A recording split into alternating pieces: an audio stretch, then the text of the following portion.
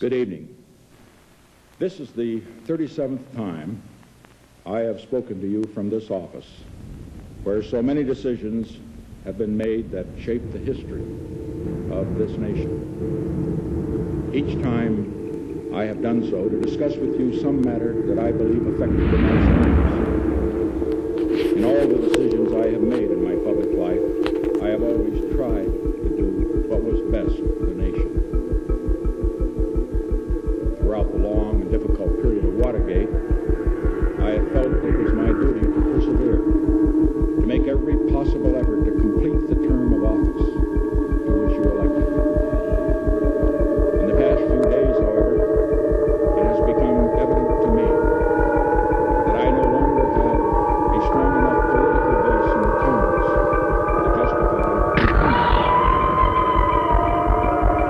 As long as there was such a base, I felt strongly that it was necessary to see the Constitution process through to its conclusion. That to do otherwise would be unfaithful to the spirit of that deliberately difficult process and a dangerously destabilizing precedent for the future. But with the disappearance of that base, I now believe that the constitutional purpose has been served, and there is no longer a need for the process to be prolonged. I would have preferred Public life. I have never profited from public service. I've earned every cent.